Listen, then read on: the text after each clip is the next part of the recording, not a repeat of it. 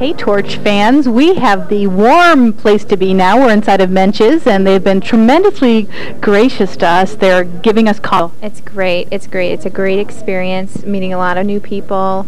It's just a whole excitement down here in downtown Akron we don't get very often. That's right. Well, when we come back, we'll talk to some of the people who make this really happen. We'll be back.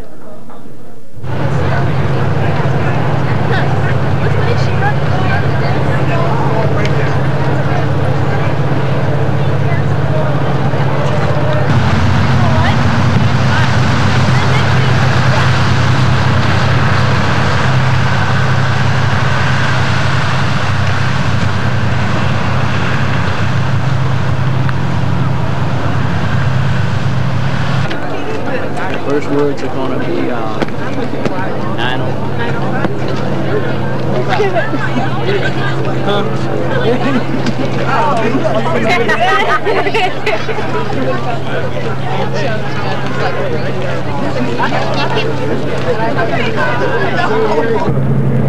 3, 2.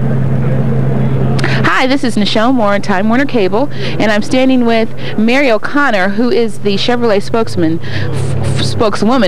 and we're standing in front of Bookto High School right before the torch relay starts. How are you doing? I'm great. It's fun to be here today in Ohio.